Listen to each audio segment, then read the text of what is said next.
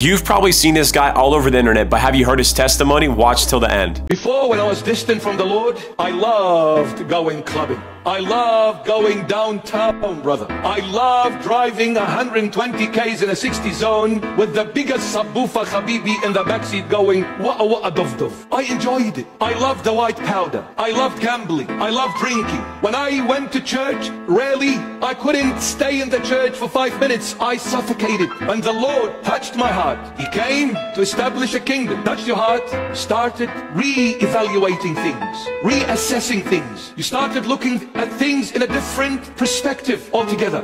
The next time you wanted to go to the club, you suffocated. And every time you went to church, you were alive once again. The cycle changed.